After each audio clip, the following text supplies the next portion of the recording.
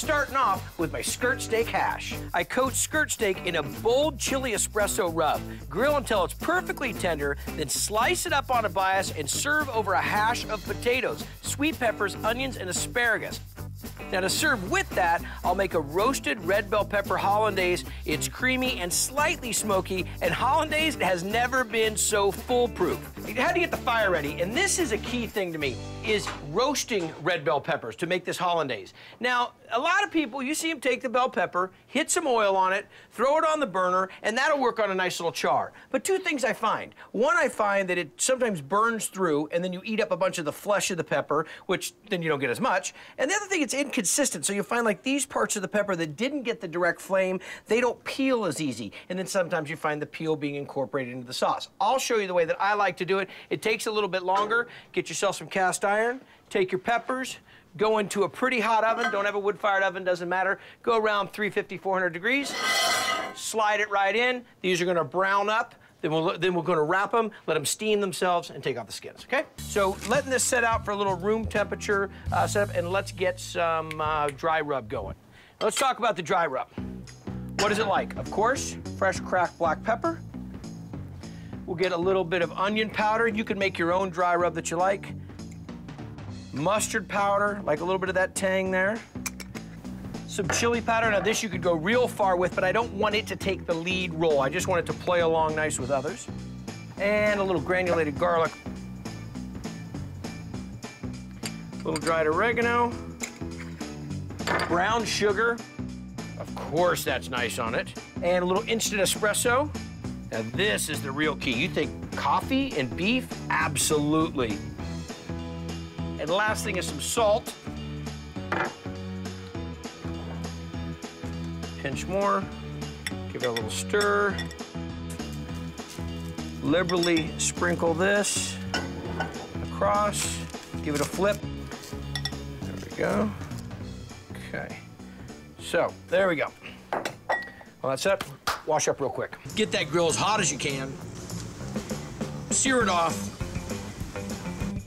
When I flip them, when I go to move them, I'm gonna move them to the other side of the grill. And the reason that I wanna move them to the other side of the grill is because it's gonna cool down a little bit. So don't, when you're flipping the steak, don't put it in the exact same spot it was. Skirt steak off. We'll just let this rest over here to the side. Okay? All right, bring this over.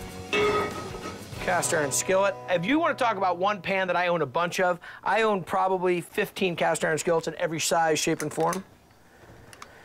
Takes a little longer to heat up, but talk about nice, round, even heat, and you can do anything with it. You can take it camping, you can put it right in the fire, you can take it, the wood-fired oven does it all. You can fry in it, you name it. Okay, let's talk about what I'm gonna do with it. The hash. I'm a big fan of hash. I mean, corned beef hash, when I go to a restaurant for breakfast, is a go-to. And the first thing I say is, do you make it, is it in a can or not? So if they make it, they gotta make it with the right principles, and that's how I did this dish. Small dice on the potato, small dice on the veg, a little oil liberally into this pan. There's gonna be a lot going on in here. Start dropping these in, see if we're hot. Okay, gotta make sure that we're hot. There we go. I'm not gonna spend a bunch of time chasing these little ends of the potato around. There we go. Give it a little stir. Here's the key. Coat this with some oil and don't mess with it. Now, if you've got a lot of potatoes going on in here, here's one of my recommendations. Put a cover on it. Let some of that steam help cook through those potatoes. But what we want to have happen here is we want this hash, we want the potato to actually have form and actually have color and not just get all mushed up because you're moving around too much. Okay? There we go. A little touch of S&P. Season as we go, you right? Okay. Last but not least, let me get this onion in here. Hash doesn't get enough respect at dinner time. You look at where hash came from. Well, it came from the idea that you'd had dinner and you have all these leftovers. What worked great? Anything. I mean, maybe not throwing the pasta in there, but trust me, you had squash, throw it in there. You got potatoes, throw it in there. You know you've got some onions and everything left over or laying around, get those in there as well. But the great thing is the protein. You might have some leftover prime rib that's a little dried out. It's perfect. It can all go in hash, and hash can go to dinner. Look at that. And now with some red bell pepper and some green bell pepper. So look at that. Nice peppers and onions. You know how to make hollandaise. I'm gonna kind of make speed hollandaise here.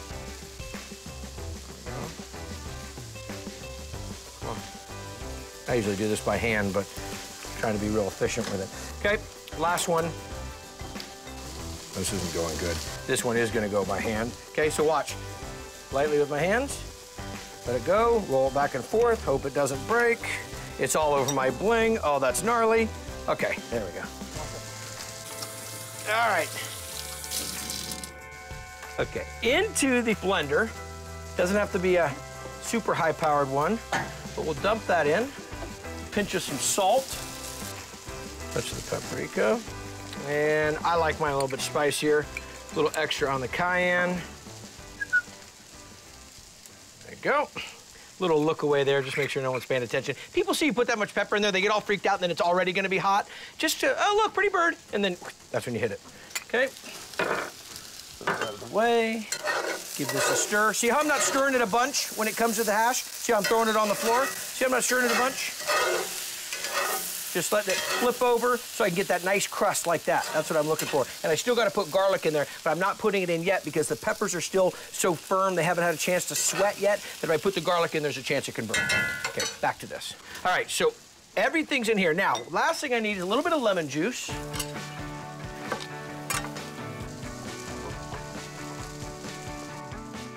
Really plump lemon, so I'm gonna get a bunch of juice out of that. Throw it off to the side. Now, a lot of times you see the double boiler. This is my quick and easy way to do it. So I've got the yolks in there. Come on, take this off. Got that melted butter, about a stick of it. So what I'm gonna do here, dial this down, get it on variable, let it start, okay? Let that start to go. Slowly, just like we're making mayo. There we go. Nice and easy so you can create that volume.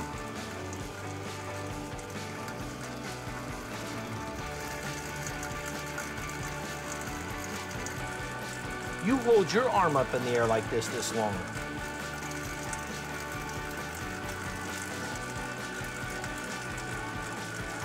I want to go double boiler method after this. All right. It's hot, and I'm making hollandaise. Okay. All right. You can see the consistency, kind of the way it's building up on the sides there. Okay.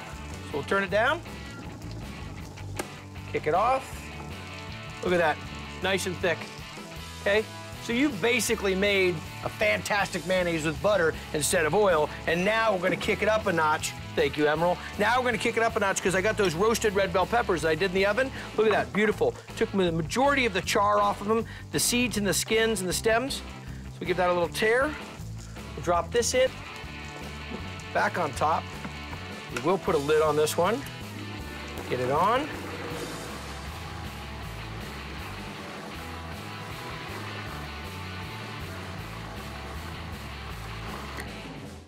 Okay, now, go in. Nice big chunks of garlic in. Add that into it. Huh? Not breakfast skirt steak. This is skirt steak hash for dinner. Uh-huh, that's what I'm talking about. So I got some beautiful hash in here. Lay that skirt steak on top. Awesome, and it's all for dinner. Some grilled asparagus that also get mixed into this. Fantastic, a little olive oil, salt, and pepper. Let's look at this, red bell pepper, green bell pepper, the asparagus, the garlic, the onions, all of that. Now we'll grab some of the skirt steak that has the nice marinade on it, or the nice dry rub that I put there. We'll get some avocado on top of that. Little green onion. Now, we talked about elevating the flavor. The roasted red bell pepper hollandaise, look at this, when it goes right on. So, made a hollandaise with the butter, the egg yolks, a little touch of the cayenne, and then took the roasted red bell pepper that I did in the wood-fired oven, pureed that into it, so you have this beautiful hollandaise. So we're talking elevated hollandaise. You get this, you put it all together. So look at that. That is breakfast taken to the dinner table. I get a little taste of this. There we go. Fantastic.